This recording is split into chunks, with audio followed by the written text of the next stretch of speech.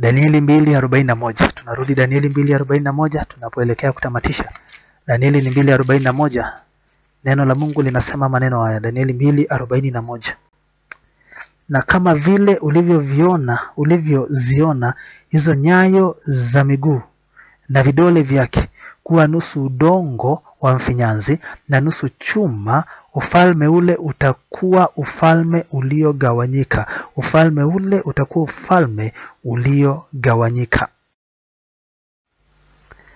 Bali zaidi nasema, lakini ndani yake zitakuwa kwa nguvu za chuma, kama vile ulivyokiona kile chuma kimegawanyika na udongo wa matope. Basi kwa kuweza tu kurejelea mambo ambayo tumejifunza, tumeweza kupata ya kwamba kile kichwa cha dhahabu kiliashiria ufalme wa Babeli, na kiliweza kulinganishwa na yule simba mwenye mabawa mawili ambaye aliashiria ufalme wa Babeli.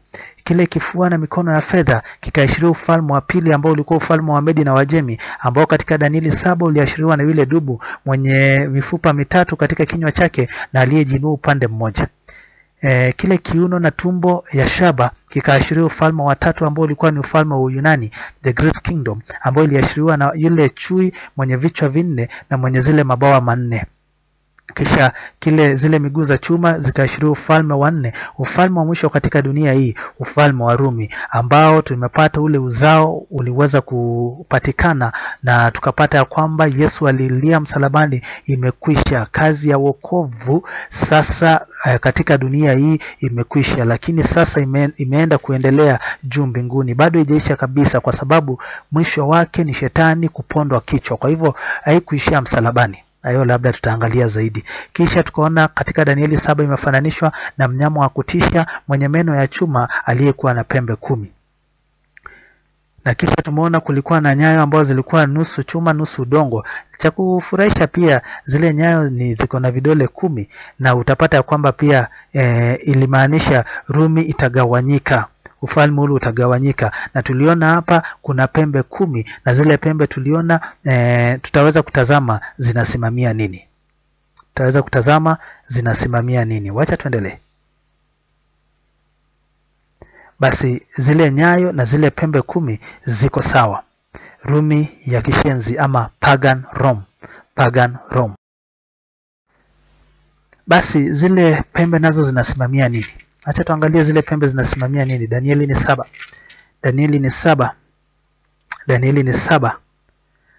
ni saba aya yake ambayo ningependa tazame aya ya 23. Aya ya 23.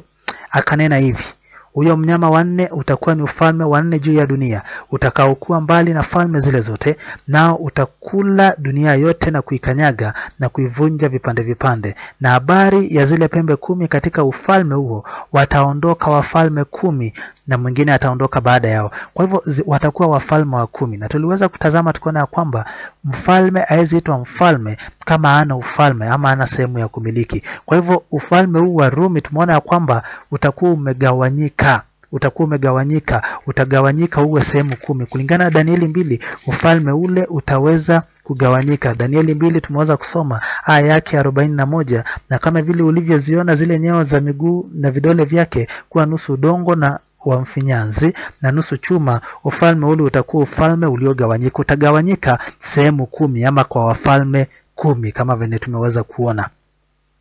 42. Na kama vile vidole vya zile nyayo vilikuwa nusu chuma na nusu udongo, nasoma Danieli 2:42, kadhalika ufalme ule utakuwa nusu yake una nguvu na nusu yake umevunjika. Basi ukagawanyika sehemu 10. Sehemu hizi ndizo hizi ambazo nitaweza kuzisoma hapa. Kuna sehemu ya kwanza ambayo inajulikana kama Lombards, kisha Alamani, kisha Suevi, kisha Franks, kisha Visigoths, kisha Anglo-Saxons, kisha Burgundians, kisha Vandals, kisha Heruli na kisha Ostrogoths. Kwa leo majina haya yanajulikana kama hivi. Alamani ndio Wajerumani ama Germany. Burgundians ndio Waswizi ama Switzerland. Franks ni Wafaransa ama France. Lombards ni wa Italiano ama Wataliano ambao ni Italy. Anglo-Saxons ni Waingereza ama England. Suevi ni Wareno ama Portugal. Visigoths ni Wahispania ama Spain. Lakini kuna watatu hawako, Heruli, Vandals na Ostrogoths hawapo tena duniani, na tutaeleza kwa nini. Tutaangalia mbona hawapo tena duniani. Basi kama unatazama ile map utaona Anglo-Saxons, England iko pale, Germany ni hawa Alamani, Italy ni hawa Lombards, Ostrogoths ilikuwa hii sehemu lakini kwa sasa haipo. France iko hapo ambao ni Franks, Switzerland ambao ni Burgundians iko pale. Heruli ilikuwa hii sehemu lakini kwa leo haiko. Suevi ambao ni tumeweza kupata pale wako pale pia, Suevi wako pale. Visigoths nao pia wako pale. Vandals walikuwa hapa Suevi ni Portugal wako pale, na Vandals tumepata walikuwa hapa juu ya Afrika kaskazini walikuwa pale.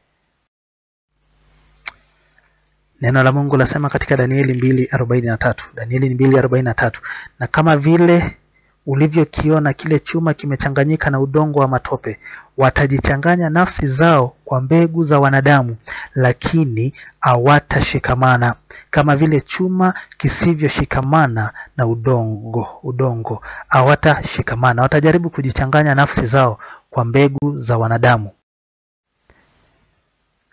Basi wakajaribu kuanza kuungana, kwa sababu waligawanyika. Sasa wakajaribu kuanza kuunganika pamoja. Njia moja waliweza kuunganika pamoja ni kupitia ndoa, lakini Biblia ilisema hawatashikamana. Wakajaribu kuleta Europa ikaweze kuwa moja, Biblia ilisema hawatashikamana. Hii ni ngome ya Frederiksborg wa Denmark. Hebu tuangalie ndani ile ngome. Utapata ya kwamba kulikuwa na mfalme Frederick ambaye alikuwa na malkia Diana, na wakaweza kuzaa na wakaanza kuunganika. Huyu anachukua ni kama mfalme wa Denmark anachukua binti wa Austria, mfalme wa Germany anachukua binti wa Spain. Wajaribu kuunganisha kwa sababu njia moja walijaribu kujichanganya. Biblia inasema watajichanganya nafsi zao kwa mbegu za wanadamu. Njia moja walitumia ni ndoa, wakajaribu kuunganisha kujiunganisha pamoja kwa ndoa, lakini Biblia ilisema hawatashikamana, kama vile chuma kisivyoshikamana na udongo. Nini ikatendeka? Hata ilifika mahali historia inatuambia wote walio katika ufalme wa Europa walikuwa wana uhusiano mmoja ama mwingine, aidha ni mandugu ama ni madada ama ni cousins ama ni wajomba ama ni shangazi. Hao watu walikuwa na uhusiano mmoja, lakini hata ile damu ikakosa kuwa nzito kuliko maji, kama jinsi Waislamu wanasema ama Waswahili, wacha nisema Waswahili wanavyosema. Nini ikatendeka? Kukatokea World War I, wakapigana wao wenyewe. World War I ikaonyesha ubatili wa kuweza kuvunja neno la Bwana ambao alisema hawatashikamana, kwa maana chuma hakiwezi kushikamana na udongo. Ndio alikuwa na nguvu za chuma, walikuwa na majeshi ambayo ilikuwa na nguvu, lakini hawakuweza kushikamana kwa sababu neno la Mungu lilikwisha kutabiri hawatashikamana. Biblia ilisema hata wajaribu namna gani hawatashikamana. Basi kwa sababu ndoa ilikataa kufanya kazi, wakaamua washikamane kwa vita, wajaribu kuunganisha Europa yote kwa vita, ya kwamba ufalme huu kaweze kushinda ufalme huu, kashinde ufalme huu, ndipo baada ya yote ile mfalme akaweze kuwa anamiliki sehemu yote. Je, lilitendeka? Biblia ilisema hawatashikamana. Biblia ilikwisha kusema kwa hakika hawatashikamana. Kwa hivyo hata kupitia vita na kuunganisha wilaya ya Europa kwa vita haikuweza kufanikiwa.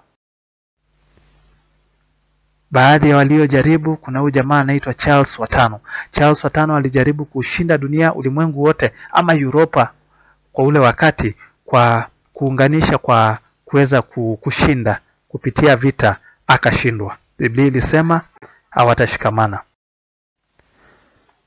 Mwingine aliyejaribu ni Charlemagne pia aliweza kujaribu kuunganisha dunia yote kupitia kwa ala za vita, lakini Biblia ilisema hawatashikamana, na kwa hivyo alishindwa. Sasa huyu ndiye aliyejaribu kabisa, huyu ndiye aliyekuwa karibu kabisa kuweza kuunganisha wilaya yote ya Europa kwa kuwa wilaya moja, lakini hata yeye alishindwa. Biblia ilisema hawatashikamana. Tunapodurusu journal yake ama kitabu chake ambacho alikuwa anaandika mambo yake, hii ndio ilikuwa kusudi yake ya kuleta vita. Hii ndio ilikuwa kusudi yake ya kuunganisha Europa. Alikuwa na kusudi hili, there will be one Europe, kutakuwa na Europa moja. There will be one currency, kutakuwa na sarafu moja. There will be one language, kutakuwa na lugha moja. There will be one government over all of Europe, kutakuwa na serikali moja. Hii ndio alikuwa anakusudia kufanya alipokuwa anaanzisha kazi zake za kuleta vita, ndipo akaweza kuunganisha Europa. Lakini mambo iliharibika katika vita vya Waterloo. Watu wa Mungu, kama angeshinda vita hivi, basi Europa ingekuwa imeunganika. Hivi ndivyo vilikuwa vita vya kuweza kutambua kama atashinda ama atashindwa, kama atakuwa mshindi ama atakuwa mshindwa, kama Europa itaunganika ama hawatashikamana, jinsi neno la Mungu lilivyosema. Lakini Biblia inatuambia, historia inatuambia, kulinyesha, kamvua tu kadogo kalinyesha, na ile mvua iliharibu kila kitu, kwa sababu jeshi la Napoleon waliacha kuelewana, na kwa hivyo ile jeshi ambalo lilikuwa linawakujia, ambalo walikuwa wanapigana nalo, ambalo walikuwa na uwezo wa kulishinda, likaweza kuwashinda. Biblia ilisema hawatashikamana. Baada ya kushindwa pale Waterloo, Napoleon alisikika akisema maneno haya, God Almighty is too much for me. Kwa hivyo alitambua ya kwamba alikuwa anapigana na Mungu. Alitambua ya kwamba kwa kuunganisha Europa alikuwa anaenda kinyume cha kanuni za Mwenyezi Mungu. Alitambua ya kwamba alikuwa anapigana na Mungu, kwa sababu hakuna kitu kingine ambacho kingemfanya ashindwe ile vita isipokuwa Mungu Bwana wa majeshi aliyeingililia, kwa sababu aliahidi kwa neno lake. Alitabiri ya kwamba hawatashikamana, na neno la Mungu ni hakika, aliwezi anguka. Biblia inasema neno la Mungu alibatiliki, aliwezi anguka. Ningependa tutazame kitabu hiki kinaitwa Lectures on Modern History, Lecture 3. Kina maneno haya: nani alikuwa adui mkubwa wa nguvu kubwa hii? Nani aliyewapinga na kushinda? Nani alikuwa adui mkubwa wa nguvu mpya hii ya Napoleon? Nani aliyewapinga na kuwashinda? Inaendelea ikisema, hakuna yeyote wala chochote kilichoweza, ila kwa vile Mungu aliingilia kati moja kwa moja. Mungu ndiye aliingililia kati moja kwa moja, neno lake lisije likabatilika. Kwa sababu Mungu akisema jambo, tulipata ya kwamba hakuna Mungu kama yeye, atangazaye mwisho akiwa angali mwanzo.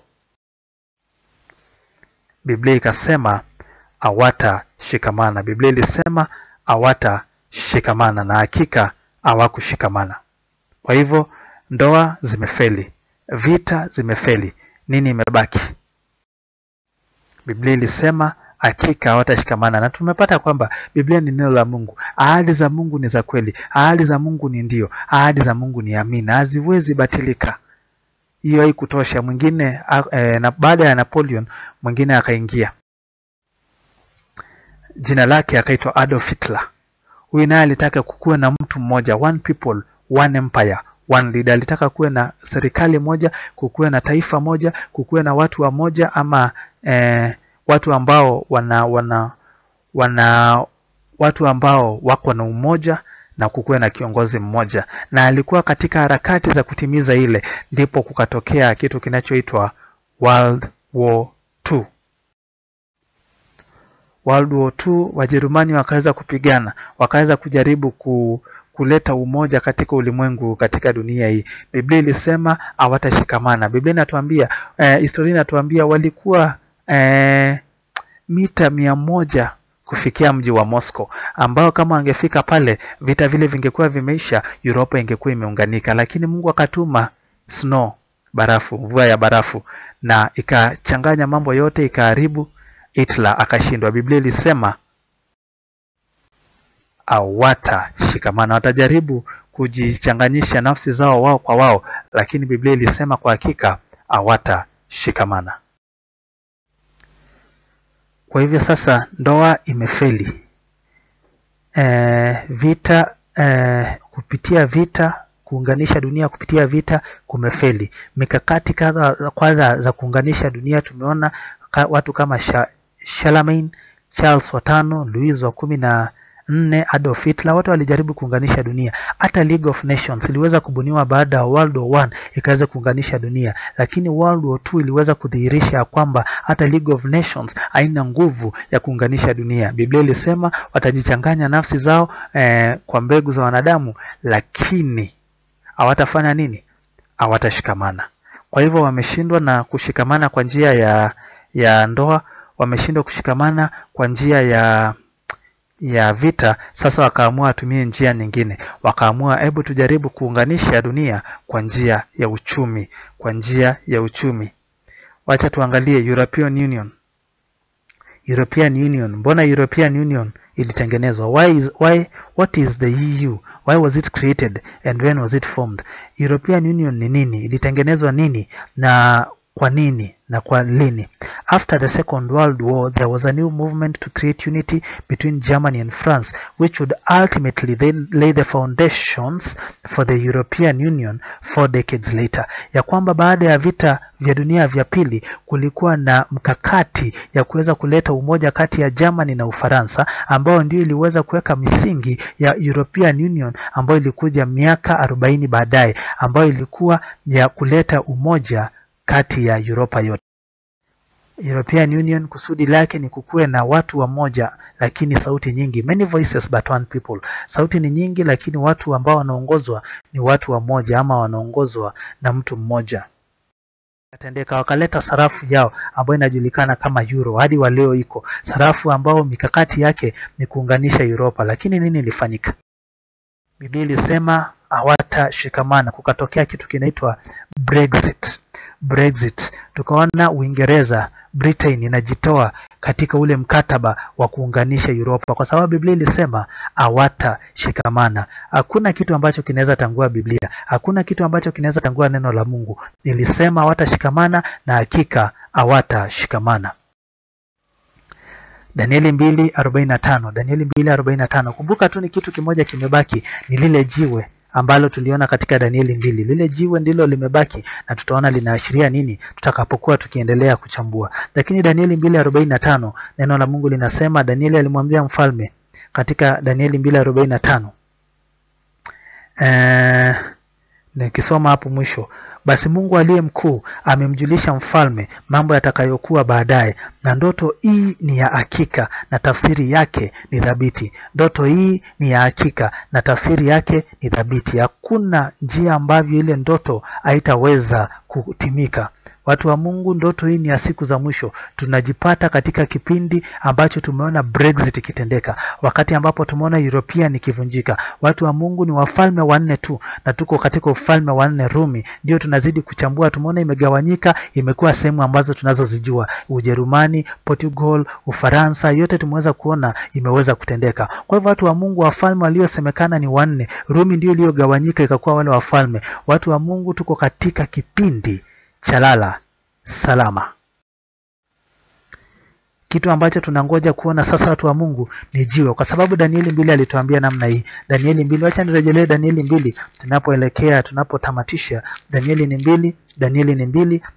2, hebu nikaweza kutazama aya yake. Ni aya ya 35. Nikisoma hii sehemu ya mwisho. Ama tuanze 35 tu. Ndipo kile chuma 34. Nawe ukatazama hata jiwe likachongwa bila kazi ya mikono, nalo jiwe hilo likaipiga sanamu miguu yake, si kwenye kichwa, si kwenye kifua, si kwenye tumbo ama kiuno, si kwenye miguu, bali kwenye nyayo. Tutaweza kudhibitisha ni kwenye nyayo, ingawa hapa imesema miguu, lakini iliashiria kwenye nyayo. Ikaipiga sanamu miguu yake iliyokuwa ya chuma na udongo. Kwa hivyo si miguu ilikuwa na chuma na udongo, bali ni zile nyayo. Ikaigonga kwenye nyayo zake zilizokuwa na chuma na udongo, likaivunja vipande. Basi watu wa Mungu, tutaweza kuangalia lile jiwe nalo linaashiria nini, kwa sababu hapo ndipo historia ya dunia inakamilikia. Basi kwa kurejelea tu tena, ndipo tukaweza kuelewa maneno hayo. Unajua tunaambiwa unaporudia mambo haya watu tunaelewa vizuri. Kichwa ni cha dhahabu kuashiria ufalme wa Babeli. Mikono ni ya kifua na fedha kuashiria Wamedi na Wajemi. Tumbo tukapata na viuno ni vya shaba kuashiria Uyunani. Miguu nayo ilikuwa ya chuma kuashiria Urumi. Kisha vidole vya udongo na chuma kuashiria Ulaya uliogawanyika. Utagawanyika hadi mwisho wa dunia. Wacha basi tuangalie Danieli 7. Danieli 7, hapa ndipo ambapo tutaweza kutamatishia. Danieli 7:8, neno la Mungu linasema, nikaziangalia sana pembe zake, pembe za ule utawala wa 4. Na tazama, pembe nyingine ikazuka kati yao, nayo ilikuwa ndogo, ambayo mbele yake pembe 3 katika zile za kwanza zikang'olewa kabisa. Kumbuka tulipata ya kwamba Rumi iligawanyika sehemu 10, lakini kwa sasa 7 ndizo zipo. Lakini kuna Eruli, kuna Ostrogoths na kuna Vandals ambazo haziko. Kwa hivyo akatazama sana, akaona pembe nyingine ilizuka, na ile pembe ikang'oa 3. Zikang'olewa kabisa. Na tazama, katika pembe hiyo mlikuwa na macho kama macho ya mwanadamu, na kinywa kilichokuwa kikinena maneno makuu. Twende 24.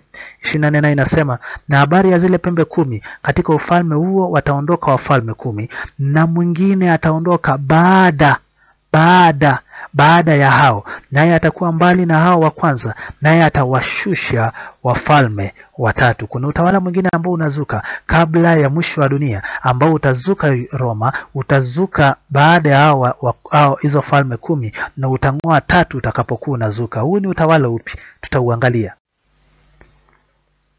Basi tumeona pale kuna zile 7 ziko tayari. Tumeona kwa siku ya leo kuna Germany, kuna Switzerland, kuna France, kuna Italy, kuna England, kuna Portugal na kuna Spain. Lakini Eruli, Vandals na Ostrogoths haziko, zilishushwa na utawala huu ambao tutaweza kuutazama.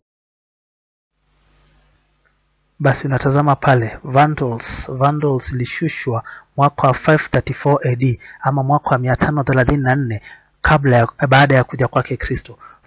Eruli ikashushwa mwaka wa 493 AD ama mwaka wa 493 baada ya Kristo. Ostrogoths nao ikashushwa mwaka wa 538 AD ambayo ndio ilikuwa ya mwisho kushushwa, ambayo ilishushwa mwaka wa 538 baada ya kuja kwake Kristo. Na hayo tuliweza kuona, tukaona Vandals ilikuwa hapa Afrika, haiko. Eruli ilikuwa hapa, Ostrogoths ni hiyo hapa, iliweza kushushwa. Hizi zingine zote tumetazama ya kwamba ziko hadi siku ya leo. Basi upembe huu mdogo ndio ambao ufalme wa pembe huu mdogo, hapo ndipo tutaanza katika kipindi kingine. Lakini kwa sasa Mungu anatuambia tusifadhaike mioyoni mwetu. Yohana 14:1-3. Yohana 14:1-3. Neno la Mungu linasema katika Yohana 14:1-3, wakati tunaona mambo kama haya yakitendeka, tusifadhaike mioyoni mwetu. Mnamwamini Mungu, niaminini na mimi. Mungu anatuambia tusifadhaike. Mungu anatuambia tusifadhaike. Luka 21. Kumbuka tunajifunza kuhusu mpango wa ukombozi. Luka 21 inasema hivi, 21:28, basi mambo hayo yaanzapo kutokea, changamkeni, mkavinue vichwa vyenu, kwa kuwa ukombozi wenu si ati umekuja, si ati umekwisha kufika, bali umekaribia. Wokovu wetu umekaribia, watu wa Mungu. Wakati tunaona mambo haya yakitimia, tusifadhaike mioyoni mwetu. Wokovu wetu umekaribia.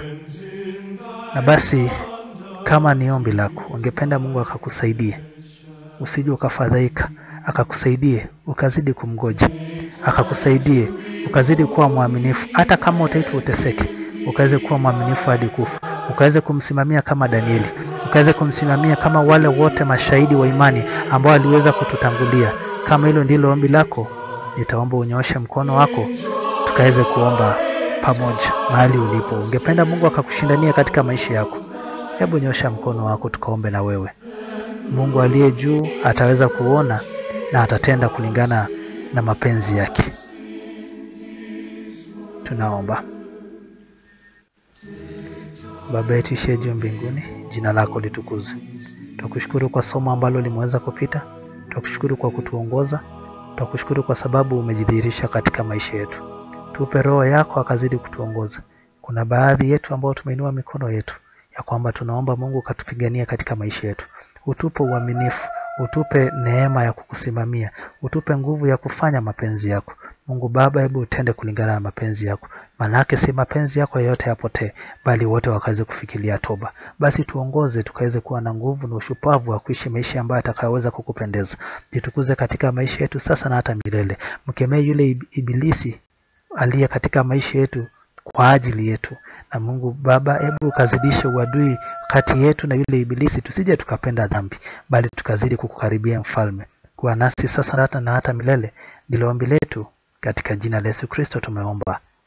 Amina.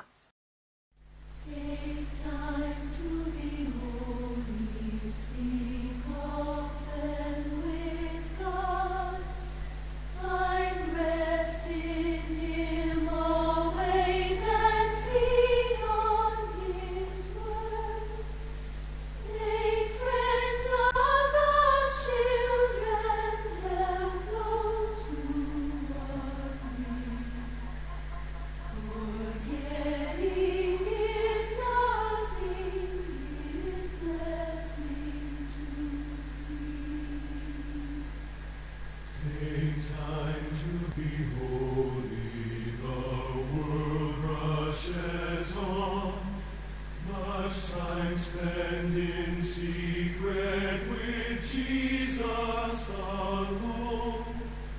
By looking to Jesus like him thou shalt be.